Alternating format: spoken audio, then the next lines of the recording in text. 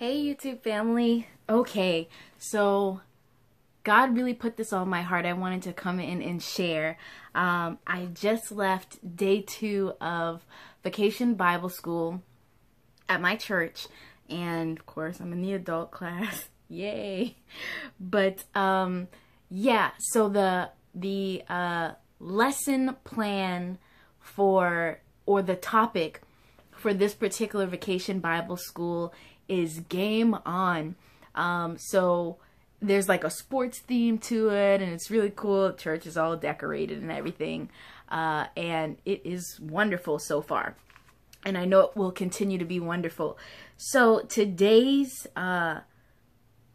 lesson was Jesus helps me believe, and that the scripture came from John 20:29 for the adults, but then the entirety was John 19 through the 31st. So you can look that up on your own time, feel free.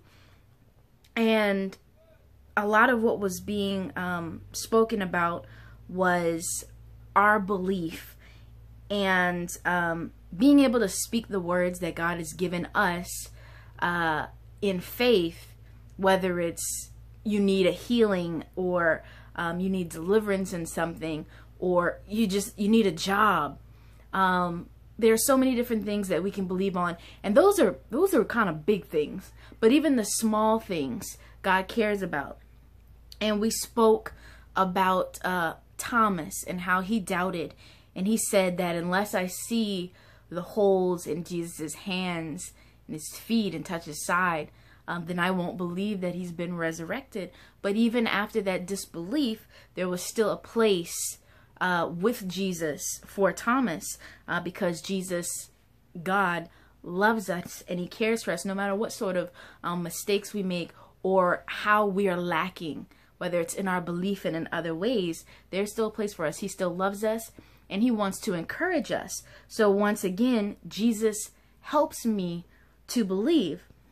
But as we went on into speaking about belief and sharing belief, etc., several people spoke about their interactions with others and how Jesus sort of uses them and helps them to communicate with others. And something that I noticed was a common thread of people, and that's something that I'm a big believer in, that when it comes to what God has us to do on this earth, a lot of it, I think probably at least 98% of gifts and talents, they're very few. Okay, let's go with 0. I don't know of any gifts and talents that have been giving us, I'm keeping an eye on the time, that have been given to us that are for just us. Most of the times, the gifts and talents that you have, it barely serves you. But the great things that it does for other people is what's important. And something came to me as I was sitting there, or rather not something came to me, but Jesus laid something on my heart. And not only does Jesus help us believe in him and things and whatever, but 2 things. Jesus helps us believe in people, and Jesus helps us believe in ourselves.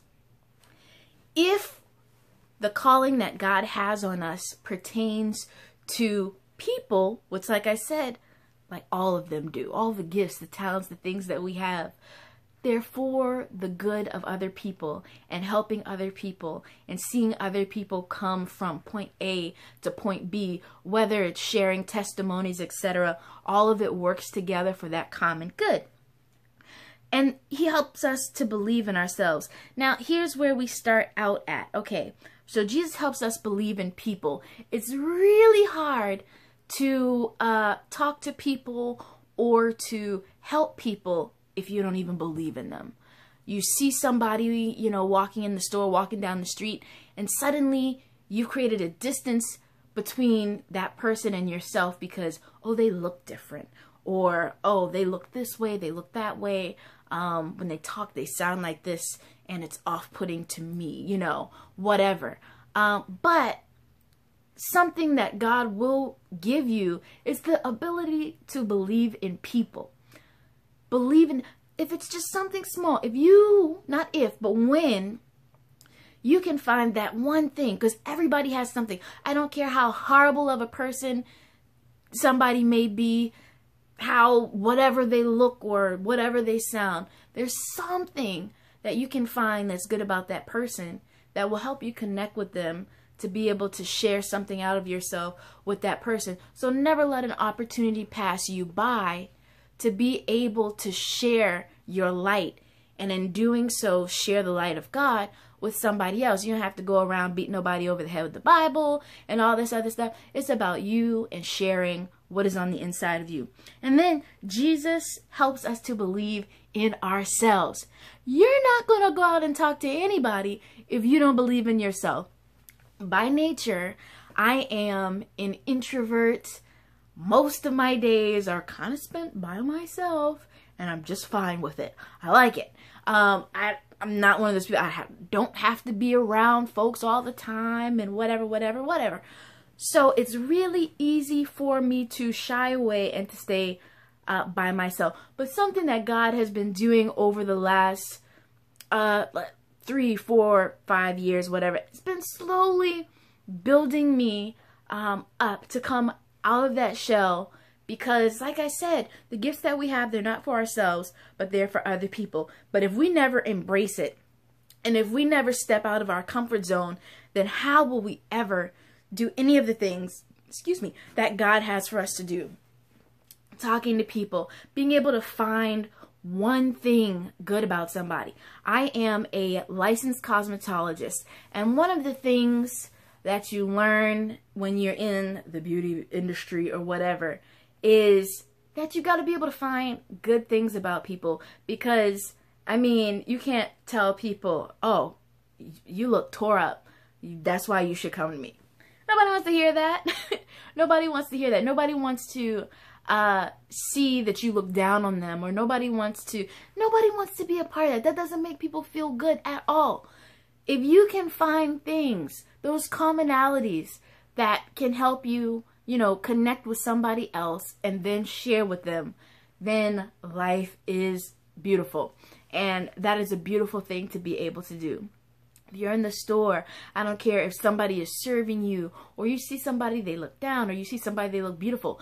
Those are all things that you could approach people with. Somebody looks down. Oh my gosh, your nails look beautiful. Just that little compliment can liven them up. Or, oh my goodness, your eyelashes, they're amazing. Maybe they have false lashes. Maybe they have great, lash. And that could be the absolute only moderately decent thing that you see about them. And none of that matters. You can focus in on that one thing and compliment it, and it'll bring them out. Oh, sir, that outfit, looks very nicely put together. I love that. That tie, the color on you looks fantastic.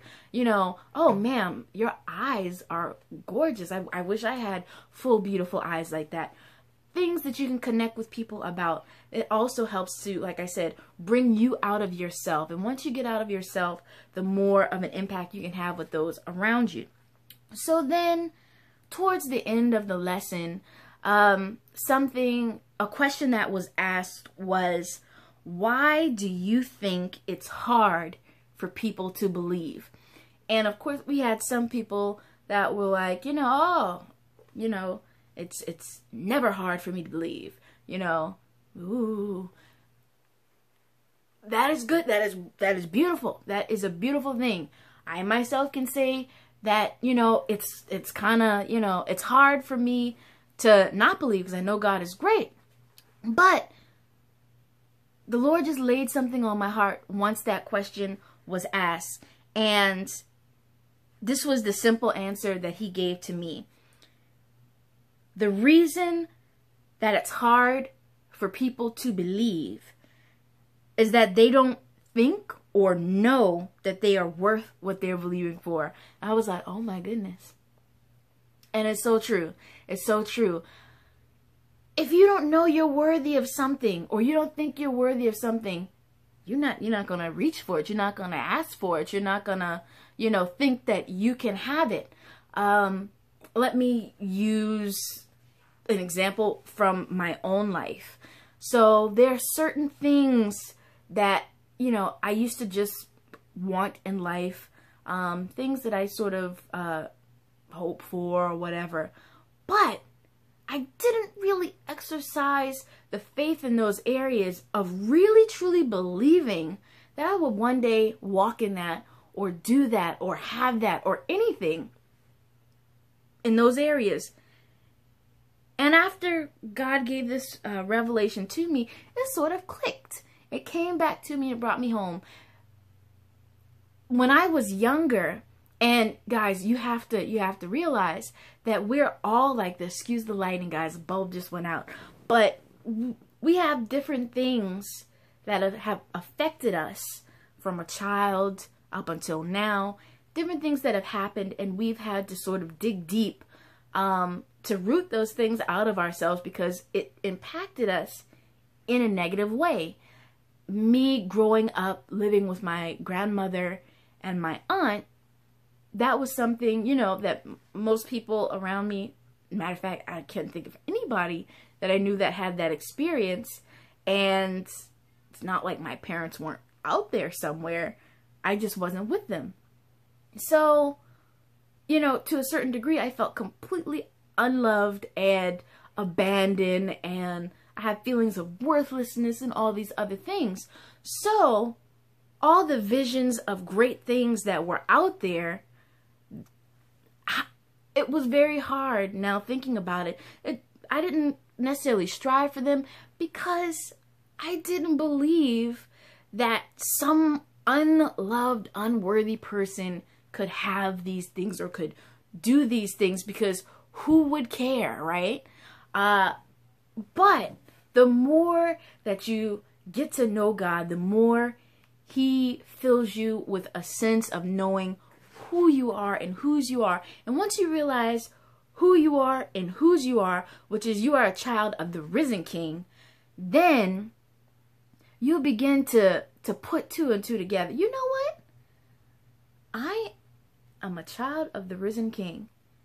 And if He said, I can have this and I can have this, or if He gave me a vision to do something, I can pursue it because I can have it because He said so, right? So, y'all, my voice gets a little high when I get excited sometimes. So, whatnot. Pay that no mind. Now, I've got just a few scriptures here. I don't want the video to be too long. We're already over 12 minutes. I don't want the video to be too long. Let me share these scriptures and expound just a little bit on these scriptures. Like I said, once you realize, after spending time with God, the more you spend time with Him and the more you read His Word, this is why we have His Word, because there's a lot of valuable stuff in there that He wants to share with us to let us know exactly how important we are to Him. In Him and through Him, there's so much that we can do. Let's start with Isaiah 55:11. And this is where it all begins, guys, because you can trust the Word of God. You can trust it. So shall my word be that goes out of my mouth. It shall not return unto me empty, but it will accomplish that which I purpose, and shall succeed in the thing for which I have sent it. God's word will not return unto Him void. So if there's something in the word, you can grasp onto that and know for sure, it's not a lie. God ain't playing no games with you. It ain't no hide and go seek. I'll be here. Whoops, not over there. He ain't playing no games with you. So if He says that you can have something, if He says, ask me and it will be done in my name, you can. There is nowhere in there that says you are not worthy. And you know why? John 1:12. But to all who did receive Him, who believe in His name, He gave them. He gave them the name of the child of God. So you are a child of God. Why? Because you have believed in Him and you've made the choice to receive Him and to walk with Him. And if you're not to that level yet, guess what? The moment that you make that decision and you're translated over into the kingdom of Christ, guess what? You are His child.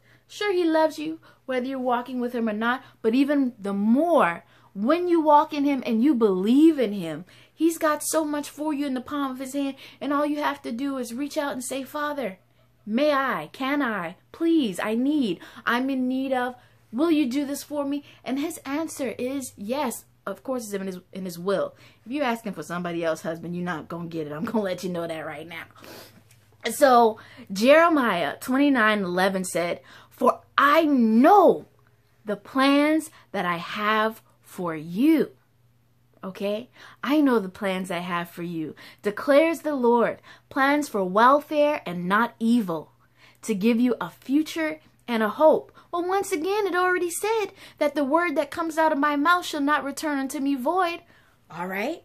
So here he's saying that he already has plans for you to give you a hope and a future. So if you're in a dismal situation, you're feeling lost, you're feeling like you don't belong, you're feeling like you can't have the things that you need, you can't have the things that you desire, you can't accomplish that what's on your mind, guess what? It's a lie. Okay? It's a lie. It's a lie. It's not true. Send it back to the enemy. Let it go. Because he said here that he knows the plans he has for you. Plans for good, not for evil. To give you a hope and a future. And guess what? He had this plan from the foundation of earth. From the foundation of the earth. Before you were even born, he knew you. He knew about you. Look it up in the Bible. It's in the Word. That's why I say the more that you read the Word, the more that you begin to hone in and see what the Word is saying. You start to learn more about God, who he is, and how he loves you, and the plans that he has for you. He has great things in store for you. So we've got to walk in that. Okay, so let me read that one more time. Jeremiah 29:11. For I know the plans I have for you, declares the Lord. Plans for welfare and not for evil, to give you a hope and a future. So back to not feeling worthy enough to believe that God will give you everything that you need. He'll give you the pure desires of your heart. All that. All right. So another example from childhood. So like I said, as a child, I grew up with my grandmother, with my aunt, and my mom and her side of the family were in Virginia, West Virginia. My dad was in Atlanta, and there was a great sense of abandonment that I had. There was a sense of loneliness that I had. There was a sense of being an outcast, like I was not wanted and I did not belong.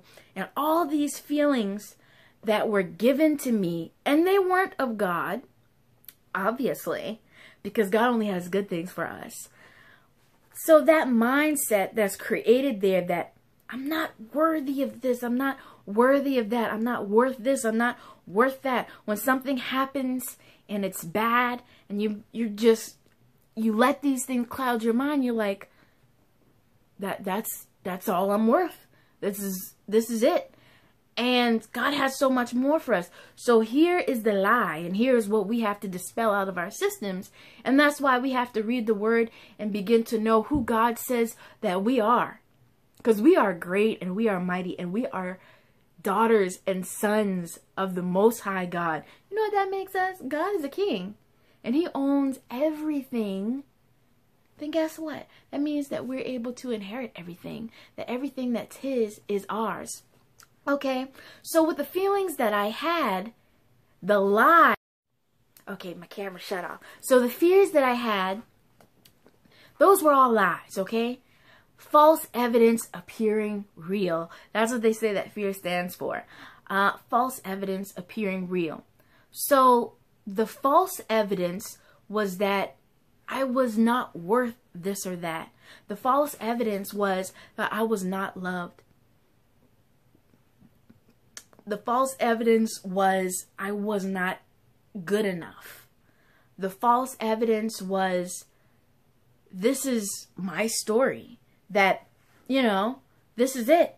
This is who I am. I'm unworthy. Period.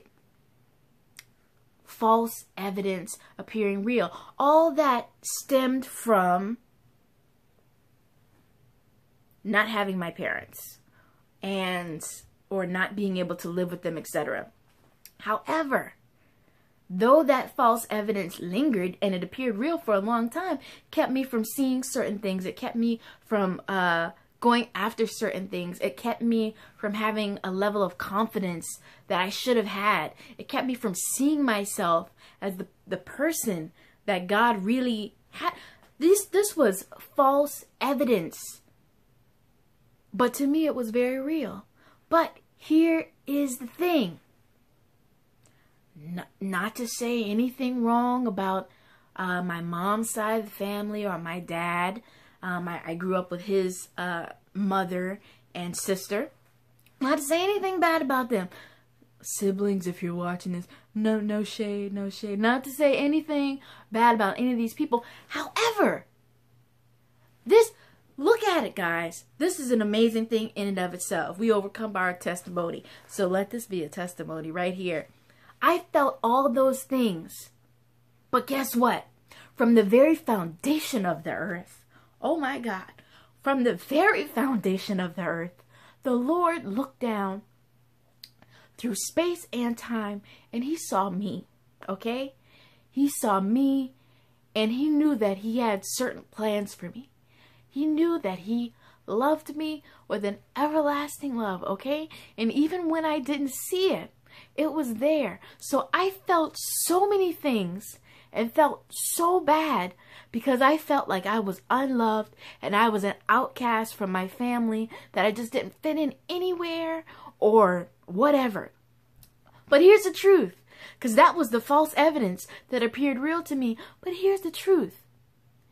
If I would have, let's say, grown up with my mom, not, like I said, no shade, not to say anything wrong about the side of the family, but they different.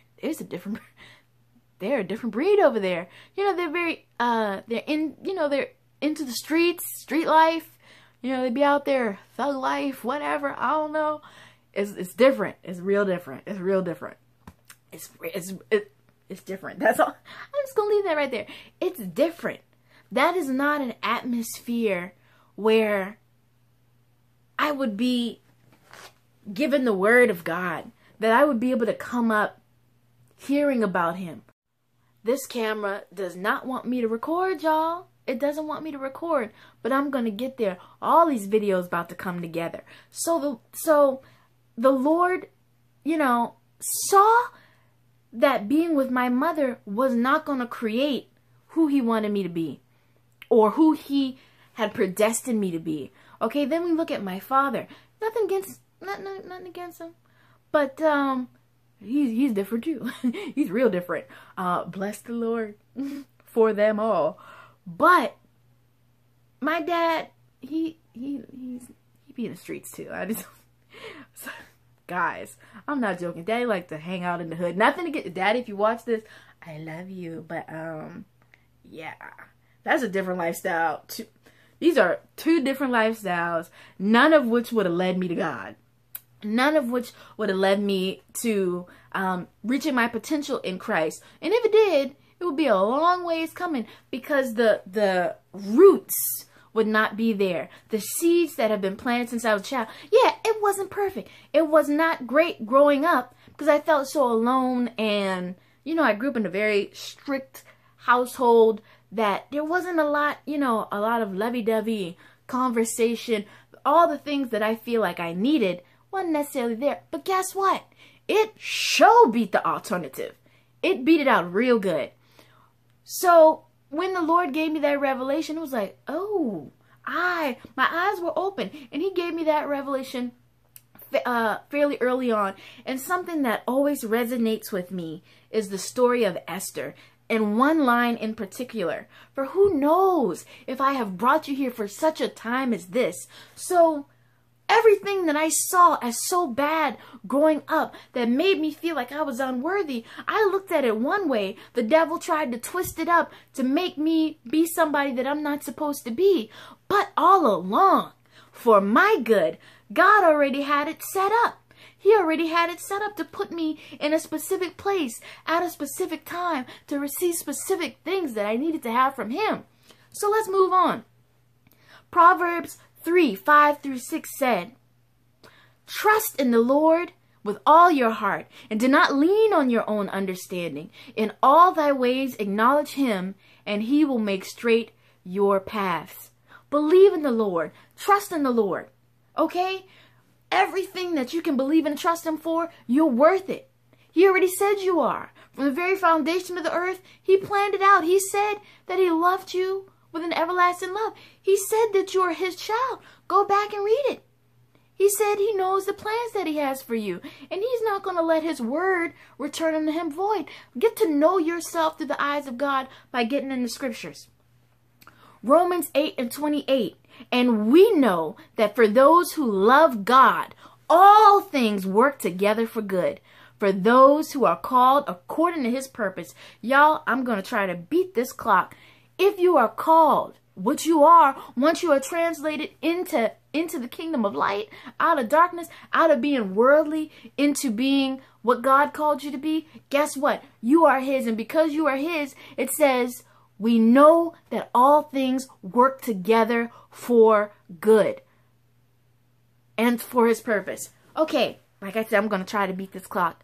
Let that be your story tonight. From here on, if you didn't know it, now you know. You are called. You are worthy.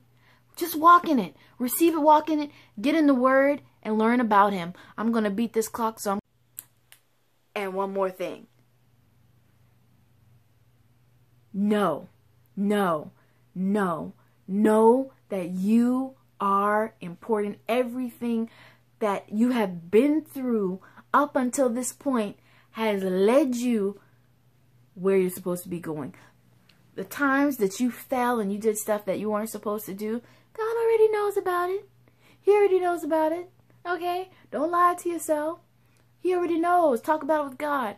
Nothing that you've done, I don't care what it is, nothing that you have done disqualifies you from the purpose that God has for you. Just begin to find out who you are in Christ, through Christ, by reading the word that he has already set aside for you. Everything that you need to know about him is in the word, and everything that you need to know about who you are is in the word as well. Let me encourage you to get in the word. Talk to God. Talk to God. He knows exactly who you are. He knows where you're going. He knows what you're going to be. And you can be and do all things through Christ who strengthens you. Be encouraged on tonight, guys. I hope this encouraged you as much as it encouraged me as I minister to you. I minister to myself. I encourage myself.